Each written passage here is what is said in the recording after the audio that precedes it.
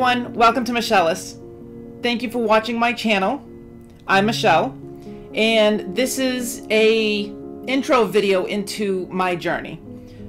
I'm not going to touch on too many things today because I do want to make other videos about some of the stuff, but what I do want to talk about today is how I started the transition process and why I'm making the videos now. So to start, I work for a company called Petco, which is a animal food and supply chain that also sells live animals. So I've been there for 7 years, and I started at the company without knowing if they were inclusive, if they were part of the LGBTQ community. So I started there as my other half, I guess you could say. And it was a fantastic place to be. When I started, I was so terrified of telling people to be different when I had no reason to be afraid. So in this video, I am going to talk about my history a little bit of how I got to this point, and to let everyone know that it's okay to be afraid and it's okay to be yourself. So to begin, I would like to say, so when I was about 7 years old, I knew I had these feelings that were different than most. I didn't know what to make of them at that point. I knew I felt different, and it was scary. It was definitely scary. I liked things that other boys didn't like, and it felt weird. It felt different to me, and it didn't feel like it was normal. So I never said anything. I never wanted to be different. I never wanted to be that outsider. So fast forward, I'm now 18 years old, and I met my wife. And we had 3 kids together. We bought a house, and we lived together for 20 years. And we were happy. I mean, there was ups and downs. And I did tell her originally that I was different, I guess. You know, I didn't tell her that I eventually wanted to change because I didn't know that I was at that point or I was ever going to.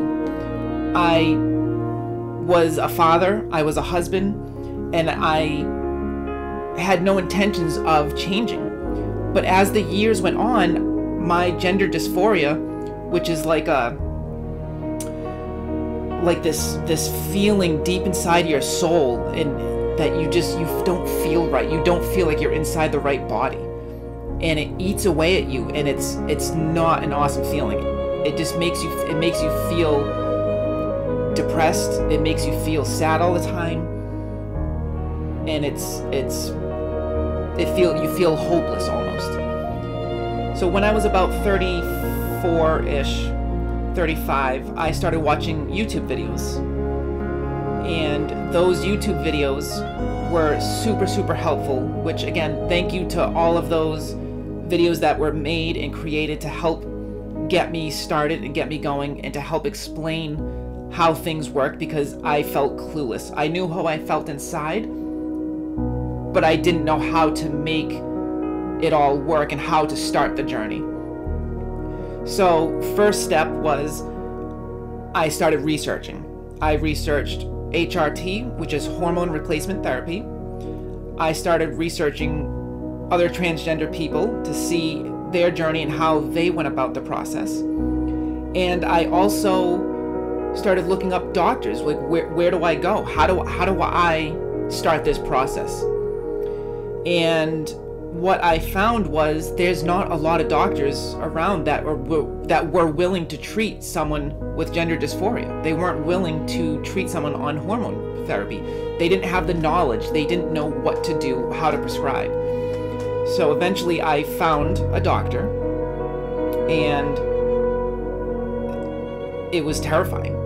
So now I found a doctor, and I had all the research and the knowledge that I needed to get started. But how do I start it being married and with 3 kids. After I found all of this information, I sat on it for a long time. I didn't know what to do. I started kind of trying to put it back and put it aside and forget that it even existed, because it wasn't right. It wasn't something that I should do. I was married and I had kids, and I can't transition. I can't be myself. I have to be this father figure. I have to be this husband. And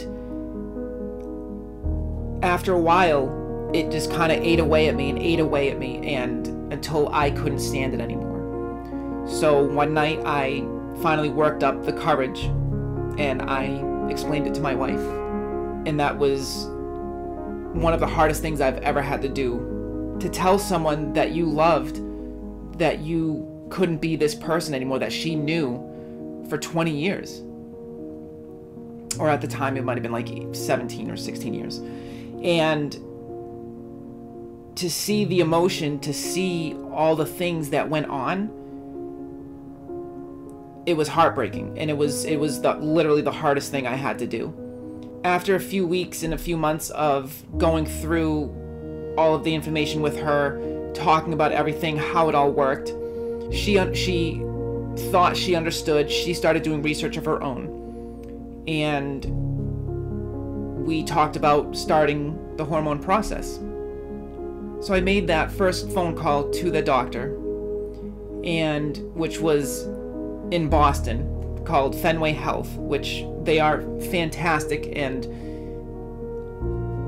they made me feel so great about that I made the right choice and that I was doing the right thing. And I made that first phone call, and I stepped into that office that first day, terrified of what was about to happen, not wanting to admit who I was, that I've been hiding this person for such a long time. And finally I stepped into there and I did it. And it was amazing. The doctors there were all fantastic. The staff was fantastic. And I got my first prescription of hormones. So now the hormones that they prescribe, and I'm not going to get into like a lot of detail about it because I'm going to save all that for another video, but basically the 2 hormones they prescribed was estradiol, which was in a pill form, and that one you put under your tongue, and what that does is it dissolves under your tongue and it goes into your bloodstream.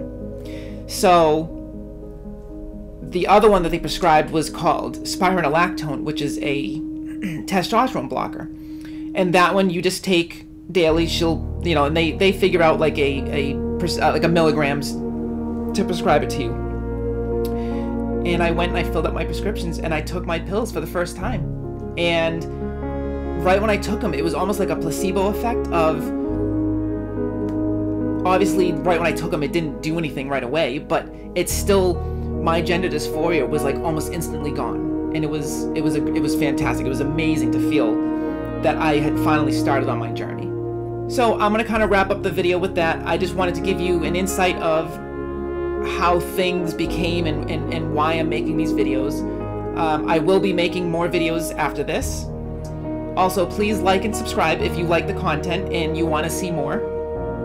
Also, don't forget to comment down below. Tell me about your journey, your experience. What have you gone through? What do you want to see? What do you want to hear? Let me know. And again, thank you everyone for watching.